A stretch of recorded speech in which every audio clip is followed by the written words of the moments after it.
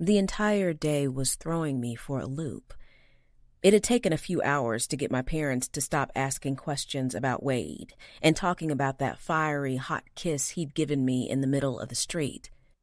"Really, Mama, it's not that serious," I told her for the 10th time, over a generous helping of filet mignon, shrimp and baked potatoes, with a backdrop of the rosy glow of sunset on Black Diamond Bay. The dinner cruise had been amazing, full of music from my parents' era. We barely felt the movement of the sea craft as it floated along the coast. "That kiss seemed pretty serious to me, Ameenah." Mama glanced at me over her plate, then popped a forkful of potato into her mouth. Daddy nodded, already a drink or two into the evening. "Open your eyes, sweetheart. A man doesn't kiss a woman like that, look at her like that, without meaningful intention, do they, Russell? Woman, I told you, don't get me involved in this girl talk mess," he grumbled. "But since you're asking me," he added, leaning forward a little, "the man is more than a little sweet on you. And if I'm not mistaken, the feeling is mutual, I mean, of course I care about him." "Come on now, Ameenah," Daddy said. He pierced a slice of steak and shoveled some baked potato into his fork. "There was a lot more than care in your face today. Reminds me of when I met your mama. She had this look, see, this look that told me I was more than just some nice boy she'd met, that she might entertain for a minute. Russell, I had no such thing." "Please don't make it two Porter women lying at this table. You telling Ameenah she looked like she's in love with the boy? I'm saying I saw the same thing in you when we met." I felt a blush crawl up from my chest and inflame my cheeks. I didn't know anything about this look they were talking about, but I was never so anxious for dinner to be over. Sort of. Because for the first time in a long time, my parents and I were getting along. More than getting along, we were on our way to being close again. After dinner the evening before, the air between us had been stiff, thick with tension and unsaid words and perhaps misunderstood motives. I was proud of myself, though. I'd stood up for myself and made it clear, once and for all, and unequivocally what my life's goal and dream was about. Now that we were back on good terms, I could breathe easier, except for the conversation I still needed to have with Wade. Seeing him earlier today told me that my heart and my body were not in agreement with my mind. Every nerve ending from my hair to my toes crackled with heat and longing for him. I felt like it had been weeks, not days, since I'd last seen him, and he looked as tall, dark, and handsome as the first time I'd met him. I'd spent the day trying not to think about him, the scruff of his goatee between my thighs, his lips on me, the taste of him. But I'd seen my parents off, complete with teary goodbye and promises to return to the island soon, and was headed back to my house to shower, put on something a little more seductive, and see this man that had turned my world upside down at a time when it was the last thing I really needed. Chapter 3. Ameenah. I pulled down the metal shade to obscure the open counter, flipped the open sign to closed on the front of the shop, and stepped outside, pulling the door shut behind me. My first full day as owner and proprietor of Tikis Cream was a success. I had a steady stream of customers, hot and sweaty from being on the beach and ready for a cool, refreshing drink. I keyed both locks and checked the door, then weaved into the stream of foot traffic along the sidewalk. I was going to have to hire some help, sooner rather than later. If every day was like today...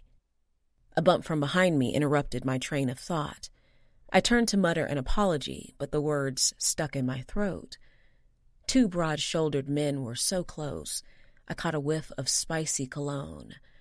I saw wide smiles on handsome, smooth milk chocolate faces bearing perfectly trimmed goatees. One had gorgeous amber-colored eyes. The others were a deep, dark espresso, and he seemed really familiar. Both stepped aside as they passed me, nodding in my direction as they continued their conversation. "Excuse you," I called out to muscle-bound backs. They turned to face me, genuine surprise in both sets of eyes. "Excuse us," said the shorter one. "You came out of there and didn't even look where you were going. Almost tripped over you. So excuse you, miss. You could have said something. You bumped into me. Almost knocked me over, miss," said the taller one, lifting a hand, I guess to quiet me. "We didn't see that you were coming out of the shop. Excuse us. We cool?" I huffed, folding my arms across my chest. "Fine. We cool, or whatever." He smiled and pointed 2 fingers at me. Then I recognized him. I was letting my smart mouth run all over Billboard's #1 hip-hop artist, Gage Coleman. I had his latest release on heavy rotation on iTunes, and my best friend, Paige, was madly in love with him. My eyes grew wide, and I sucked in a loud breath. He placed a finger over his lips and winked, then stuck out his hand. "Gage, this is Wade." "I'm so rude. Don't mind me. Ameenah, nice to meet you." Gage's grip was strong, his hand soft as I shook it. Wade reluctantly offered his, and I shook it too. Now that I looked at him instead of glaring at him, I recognized him as Gage's longtime producer. "We're looking for beer and good wings. Does that exist out here?" "A couple of places, yeah. But if you're looking for something close..." I pointed toward a worn-out shack at the end of the block with the line out the front door. "Sparky's down there has really good wings. Lots of flavors. Get extra napkins, though. They're messy." Gage nodded, rubbing his palms together. "Good looking out." He eyed the shop behind me, then glanced at Wade, who rolled his eyes. "Looks like you're closed up for the day. Do you want to join us?" I did want to join them, actually. I really wanted to hang out with famous, handsome men that had just happened to bump into me, but it had been a long day. I still had things to do before I could go to bed. I was tired as hell, and my new job had disgraceful hours. "Thanks, but I better be heading home. Maybe next time?" I walked around them, making myself leave before I did or said something stupid. Again. "Enjoy your wings."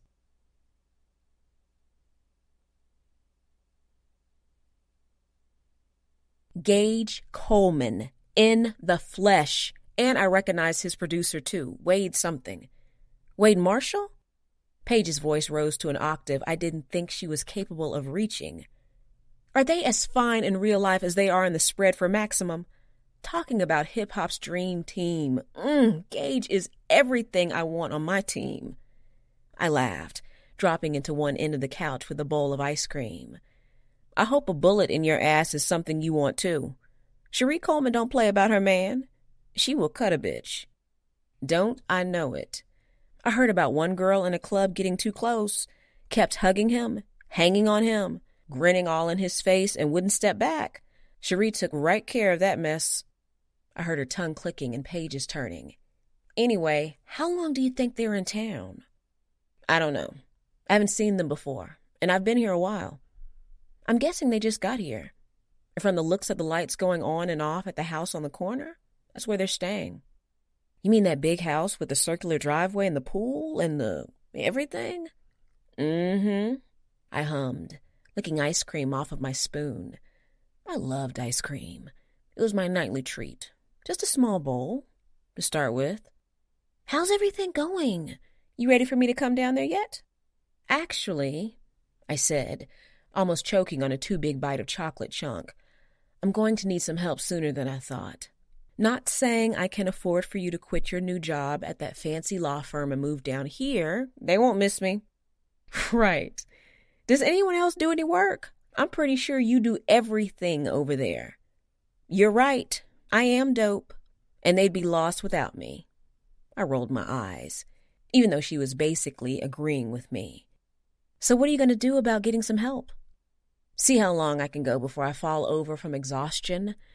Then probably place an ad in the Bullhorn." Black Diamond had its own newspaper for residents. If you needed to buy something, wanted to sell something, needed to announce something, it went in the Bullhorn. "Please don't work yourself to the bone. At least not before I build up some vacation time and can come down there. We chatted for a few minutes more while I scraped the bowl with my spoon, my signal that it was time to brush my teeth and crawl into bed. My alarm was set for 5:30, and I wasn't even sure that would be early enough. I'm turning into a pumpkin. Kiss everybody for me. Talk to you soon. I signed off with Paige, dropped my bowl into the dishwasher, and turned it on so that it could work while I slept. A glint of light caught my eye as I passed the kitchen window overlooking the beach. I reached over to the wall and snapped off the overhead light, then waited for my eyes to adjust to the darkness. I watched a figure trudge through the sand, just along the edge of the water, a mobile phone lighting up the night. Since he was walking from the direction of the house on the corner, I guessed that it was Wade. Before I could stop myself, I opened the kitchen door and stepped out onto the deck, flipping on the porch light and walking to the edge. I leaned against the railing and waited for him to slip his phone into his pocket and make his way over. "It's you," he said when he got close enough for me to hear him. "It's me, that loudmouth girl from earlier." He chuckled. "I'm not saying all that. I was just checking out the beach. I'm a city guy, so I don't get to see this often." This beach is great. I love the breeze off of the bay at night. As if on cue, we both took a glance at the rolling waves, lit by the moon sitting high above. "So I guess we're neighbors." He nodded, glancing in the direction of the large house lit up like Christmas, then back to me. "It's Gage's place, but he's lending it out for the summer." He paused. Then the rest of the sentence rushed out of his mouth, like he was trying to beat me to some kind of finish line. "So listen, I'm sorry about earlier. I was tired and hungry." I shrugged. I was preoccupied. Should have watched where I was going. "Well, anyway, my mama raised me a gentleman. My apologies." He paused for a beat, then asked, "You run that little smoothie shop there?" "I do." I nodded. "Just opened officially today." "Yeah?" I heard the smile in his deep tenor. "No wonder you were preoccupied. That's good. I like to see people doing for themselves. Congrats." "Thanks. You should stop by the shop tomorrow. I'll make you something on the house, if you want." "You can't make money giving drinks away. I'll happily pay for something." I laughed, stepping back from the railing surrounding the wood deck. "And I'll happily take your money. See you tomorrow." Chapter 12. Wade. If I wasn't on the phone, my workout would have been easier. I like to show up about an hour before Soul Cycle class and get in a little time on the machines. It warmed me up, and the weight sets were better than whatever discount set Gage had put in that puny excuse for a weight room. Since Gage was getting harder to reach these days, I picked up the call when the music from my upbeat playlist faded out and his ringtone chimed in. "Are you alone?" He'd asked as soon as I picked up. I stared at the phone like he had spoken in Chinese. "Am I alone? What do you mean, am I alone?" "Just what I said. Is Ameenah there?" I huffed a frustrated breath and set down the dumbbell I'd been working with. "You know she works early hours. She's been at work. I'm at the gym. What's your problem?" "I didn't want her hearing the new stuff yet. You know how I am." "Yeah, I know how you are. You like to work. I could have had her hang out in another room while we finished. I wasn't into how she just walked up in the house, like she's used to being there." "She is used to being there. We spent a lot of time together. Is that a problem? I mean..." He heaved a sigh that was so heavy I felt its weight on the line. "I didn't call to get on you, but you're doing it anyway. You got shit to say, may as well come on with it. Stop hitting around and say that shit with your chest." "Man, He sighed. "I lent you the house so you could concentrate, so you could work, not so you..." "And I'm working," I growled, turning toward the wall and trying real hard to keep my voice low. "You keep talking about me needing to work, but I'm not holding up shit right now. You got samples and you got full tracks. You just need to write. Then we lay out what we want to record when we're back in the city. What about that is not working?" "Nothing. I mean, yeah, you're working, but in the downtime, you're just different." "You're in my ass right now because I'm different in the downtime? What does that even mean?" "How?" different, man. You don't let women in like you've let her in. Seems like every time I call you, she's over at the house. Or you're at her house. You let the door open so she could just walk in, like that's her house to walk into. That's not you. You don't live that I made room for your toothbrush life. You're Mr. Cold Shoulder. Mr. I got an early meeting. Mr. You ain't got to go home, but you got to get out of my house. Gage's low chuckle surprised me. I wanted to laugh too, but I wasn't really into what he was saying. Ameenah definitely had a toothbrush at the house, and I had one at hers. I'm not saying I'm not happy to see you with somebody. You're just not happy that that person is Ameenah. It's not Ameenah, man. Just like I said, we live and work in New York. You got her real used to you right now, but your schedule is crazy different when you're home. This vacation thing is cool and all, but what if we get back to Brooklyn and you start mooning about her and work starts falling off again? She starts calling, talking about how she misses you. We can't afford that kind of distraction. You gonna run back to Black Diamond every time you can't make beats? Have her work out the kinks? I paced in front of the rack of dumbbells, shaking with the restraint it took to not grab a 25-pound weight and chuck it through a window. What's happening between me and Ameenah is between me and Ameenah. None of this is any of your business. And as much as I don't want to unload on you, as much as you're my dude and everything, you're treading real shallow water right now, G. And you need to step back. Because I don't have nice words about you getting involved with somebody you don't need to be messing with? You sure y'all are just fucking to the end of the summer? From the bass in your voice, sounds like more than that. We've known each other a long time. Too long to not be real with each other, am I right? Yeah, we're real, but we've always had respect at the very least. I don't give you advice on how to handle Cherie. You don't get involved in the women I sleep with. You never had shit to say before, so let's just keep that streak going. Keep your mouth off of me and Ameenah, all right? I didn't wait for him to answer. Just like he hung up on me the night before, I disconnected the call and then turned off my phone. I checked my watch and glanced toward the room where Roderick taught his class. First Ameenah, now Gage. Everybody was on my last nerve. It was just about time to work off some frustration. I wasn't going to the shop, I decided. After Soul Cycle that I would go straight home. Have a Pellegrino, maybe something stronger, even though it was the middle of the day. Fuck it, I was kind of on vacation. Cue up some tunes and get some work done since Gage was so worried about it. Let Ameenah have the space she seemed to need and hope she came around. Old habits die hard, though. I looked up to find myself standing in the doorway of Tikis and Cream, watching Dion and Ameenah serve the last of their lunch rush. I took up my usual seat and waited for the small crowd to clear, as always mesmerized by the efficiency of the behind-the-counter operations. Over time, I'd come to understand that everything about Tikis and Cream, from the color scheme to the interior design to the workflow engineering, had been Ameenah's doing. She dreamt it all up, drawn it all out, took it from a vision to a reality, then got up every day before sunrise to make it happen. She was a machine, an impressive machine. Beyond her work ethic, I just liked being with her. She found little ways to make sure I knew she thought about me, from the orange cranberry muffins to making sure something special had a ribbon of orange flavor in it. She was adventurous and upbeat, usually, always smiling, sexy as hell, especially those glorious hips. Maybe Gage was right. I was different with her, because she was different. A nice change of pace and breath of fresh air from the women I met in New York, the ones that recognized me from a block away and turned on the charm, the ones who were always willing to take the paltry table scraps I offered them, thinking it would endear them to me, and, well, frankly, they made me sick. So if I liked to spend my time out here on this island while I was working with a genuine woman who was real from tip to toe, what difference did it make? What did it matter to him? I leaned forward, folding my arms on the table, then tipped even more and rested my forehead on my arms. The more I thought about it, I knew full well what difference it made and what it mattered to Gage. He saw what I was doing gymnastics to not see. I was on my way to falling in love with her. Hey, Ameenah's touch sent a shiver through me. Are you not feeling well?